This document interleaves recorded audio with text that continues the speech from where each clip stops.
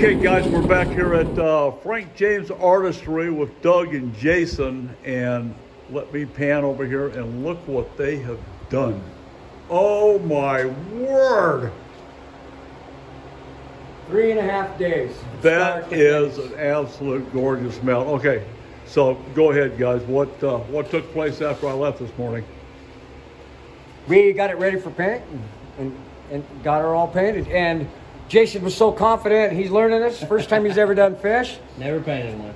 He put all the spots on. He actually made all the teeth and did all that stuff. And he got into a confidence mode to where when I tried to do something, I would ask him first if he wanted it there. Really? Which, yeah, it just impressed me. He's got the confidence now in painting and doing all that stuff. So what are you going to be doing? Changing the sign out here to Jason White Taxidermy? No, I'm getting back to Texas. It's too dang hot here. Well, I got to tell you guys, that is just absolutely a gorgeous, gorgeous mount. Definitely a wall hanger, mount of a lifetime.